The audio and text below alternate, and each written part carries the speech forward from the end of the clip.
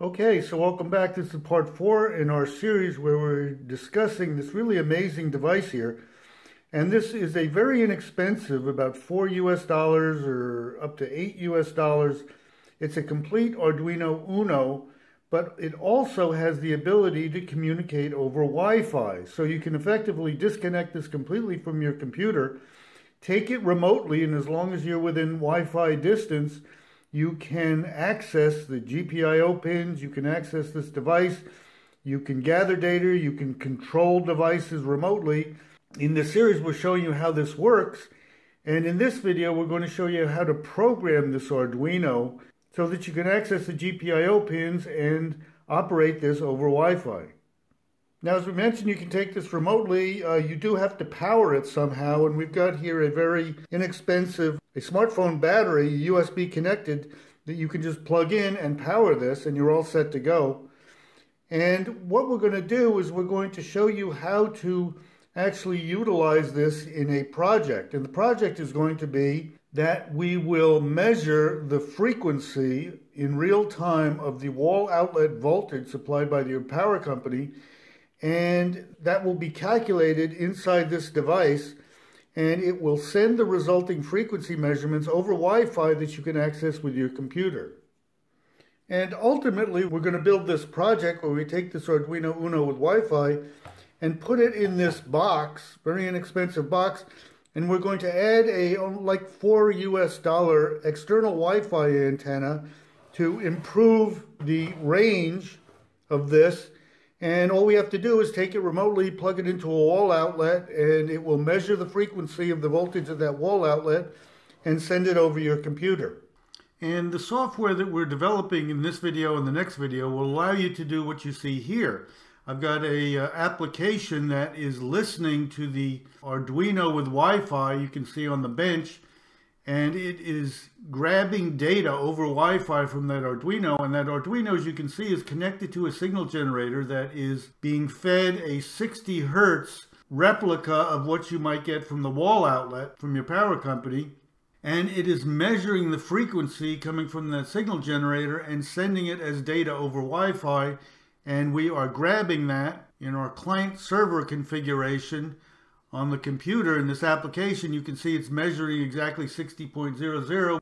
In this video, I'm going to show you how to write the Arduino code. There's two sketches we need to write, one for the ATMega328 and one for the ESP8266, to allow you to do this measurement of the frequency and also to send it over Wi-Fi.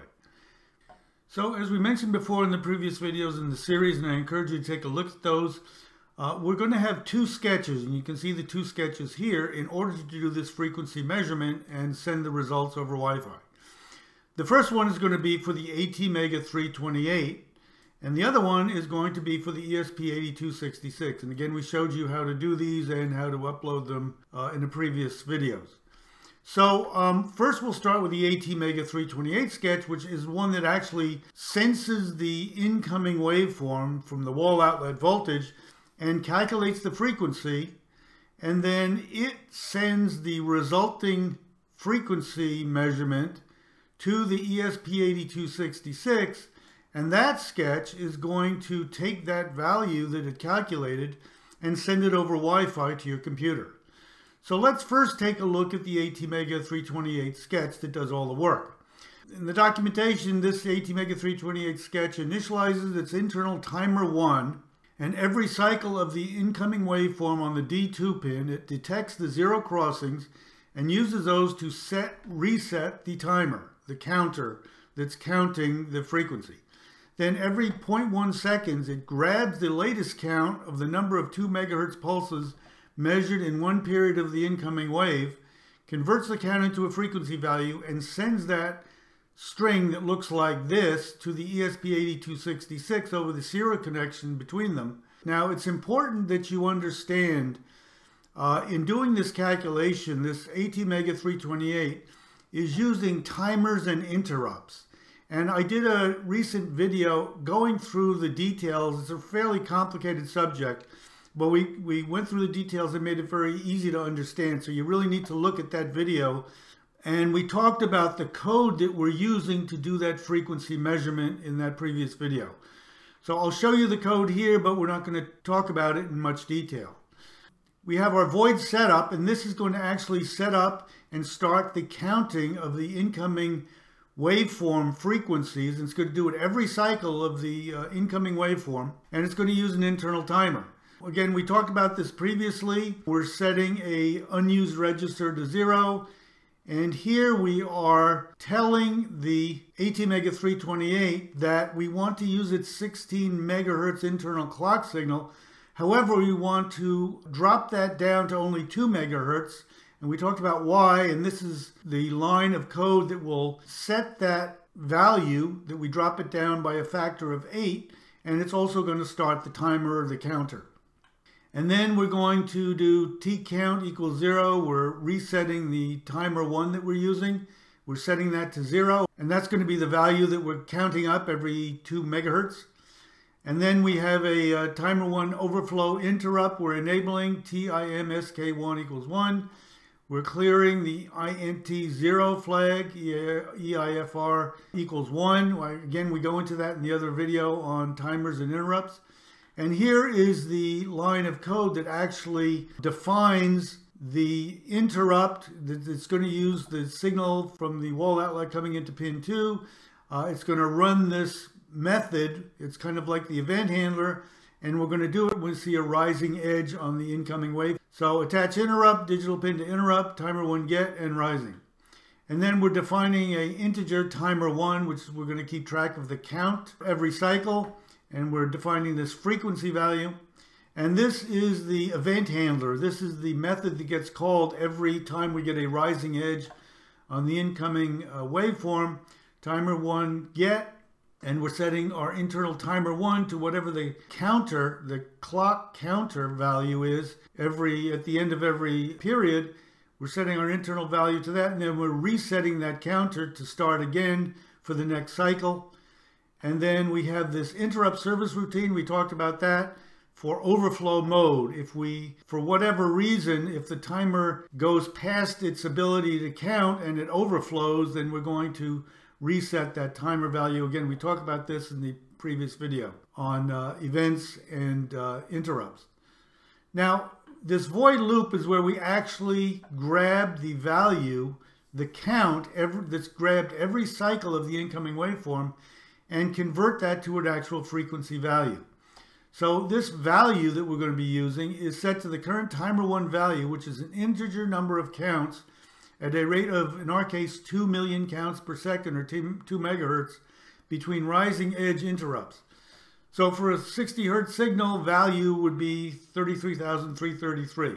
So what we're doing every 1/10 of a second, we've got this delay of 1/10 of a second, we are grabbing whatever the latest count is for the latest period of the waveform, and that's going to be our value. If it's 0, we're just going to set the frequency to 0. However, if it's a legitimate value, we're going to say frequency equals 2 megahertz divided by the number of counts, and that will give us the frequency. And all we're doing is we're doing a serial print line to send it over the internal serial connection to the ESP8266. And we're sending this frequency value, and we're using a value of 2 decimal points. So it's just sending that value to the ESP8266, and then next we'll go to the ESP8266 sketch, where it will catch that value and send it over Wi-Fi.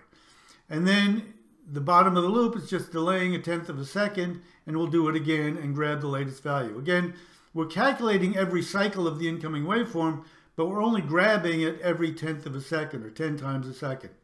So that is the frequency counter functionality in the ATMega328. So next we're going to look at the ESP8266 sketch, which grabs that value and sends it over Wi-Fi.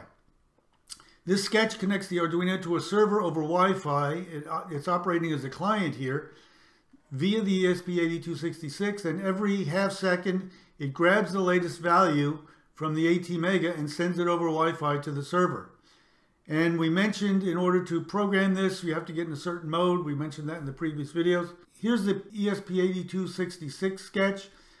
We talked about all of this setup to log into the Wi-Fi and do the SSID and the password and set this up as a client. I'm not going to go through that again. We talked about that. And the void setup, we're just going to start a serial begin 115-200 baud.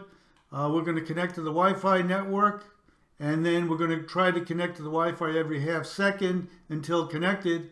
And at this point, we should be connected to the Wi-Fi. Again, look at the previous video on this. And here's the void loop. As long as the Arduino isn't connected to the server, this while loop will attempt to connect. So while it's not connected, we're going to try a client.connect to the host and port number. Now again, I talked about in great detail about port numbers and IP addresses in separate videos. I encourage you to look at that. And then we're going to just grab whatever response we get from the ATMega with that red value, and it's going to look like a 60.00 with a carriage return in line feed. And the way we're going to do it is, since we're doing this every half a second, but the ATMega is grabbing the latest value every tenth of a second, there's probably going to be a bunch of values in the buffer. So what we're going to do is we're going to read all the values in the buffer and just use the latest one. Again, you can change this time delay, but this just goes to show how you can do it. So we're going to read responses from the ATMega. We're going to read all available frequency values in the input buffer, but save only the latest one to send to the C# application. So the way we do that is we do while serial.available. While there's data in the serial buffer, we're going to read the string until we get this new line or line feed character. So we're going to read all of the available strings, all of the 60.00 \r\n strings in the buffer.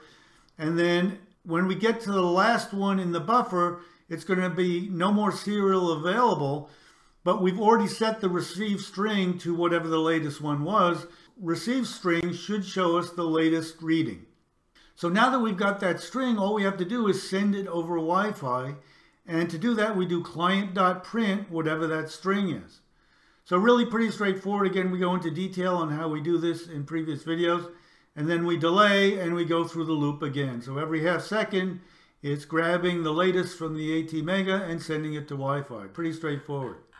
So that's about it for the sketches. Now in the next video, we're going to show you how to tweak the C# application we've developed before so that it can do this reading of the value sent over the Wi-Fi, and then it will display the latest reading in our C# application. So I encourage you to look at that. But that's about it for this one. In the next one, we'll look at C# application. If you like any of these videos, I encourage you to hit the like button, subscribe, hit the bell notifications, but most of all, please let others know that we're here so we get some views. Really appreciate it. Otherwise, take care. Have a really good day. Thanks.